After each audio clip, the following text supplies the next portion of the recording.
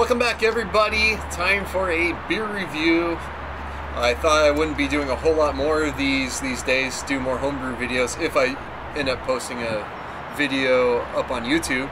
But Fuller's, or at least someone from Fuller's and the media department, contacted me about reviewing some Fuller's beers because as of the day of this recording, Friday, the following day is the big wedding over in the UK. So Fuller's offered out to send some beers to review. So first up is going to be London Pride, 4.7%. This is considered to be like their bitter, as opposed to the ESB extra special bitter. So this is kind of their, you know, I forget, like on the style guidelines where 4.7% for bitter ranges. If that's best bitter, best bitter, and there's ESB. So anyway, they say they've been making this since 1845. It's been a while since I've had London Pride, and I'm trying to remember the last time I had London Pride might have been when I was actually in London on cask. I mean, it's been that long, so I'm looking forward to getting it reviewed. We got it poured out. It's very clear, copper color, fairly slightly off-white head, lower end of carbonation. I actually already had a Fuller's pint glass, so I'm putting that to use. Very fruity nose. That their yeast esters are coming through big time. A lot of that like stone fruit, orangey, marmalade-y character. I get that on a lot of Fuller's beers, especially when they use their yeast strain on other types of beers. This yeast strain is something like, you know, that they want to use in Northeast IPAs for sure, hazy IPAs. Little biscuit, little bit of a caramel malt coming through. Big breadiness from the base malt they use.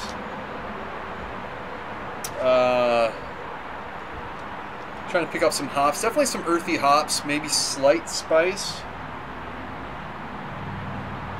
Maybe a distant floral character, but definitely more malt forward. But you definitely pick up some hops. So let's give it a try. Cheers.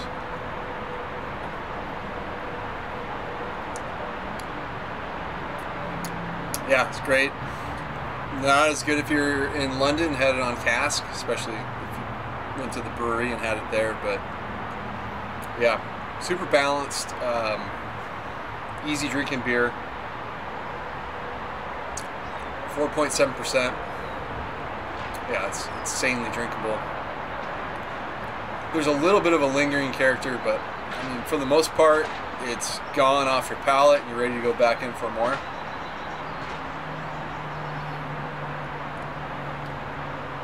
Pretty much all the flavors I picked off on the aroma. I'm getting in the flavor. Finish is dry. Those hops kind of come through, balance it out with that dry, earthy finish. Yeah, kind of like not quite damp earth, but more of like a dried, almost kind of dry hay-like character. The malts there, the base malt,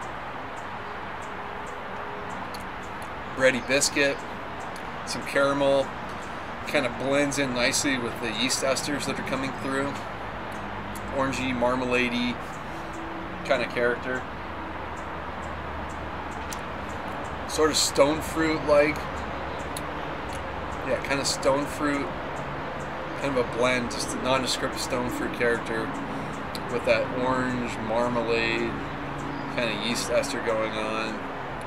Kind of works really well with the caramel that's in there.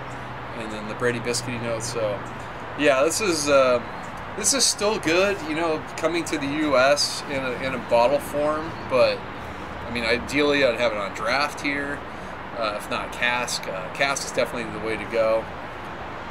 The bottle form is a little different from what I remember compared to the cask. Maybe there's a touch more carbonation in the bottle. But yeah, really good stuff. London Pride.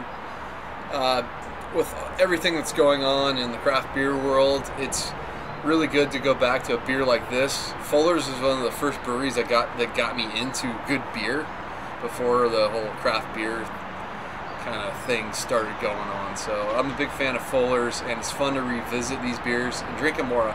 It makes me want to drink them more often, because I kind of get sick of a lot of the stuff the craft brewers are doing these days. And so yeah, check it out.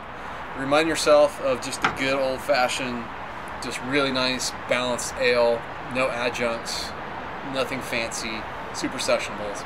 So until next time, cheers.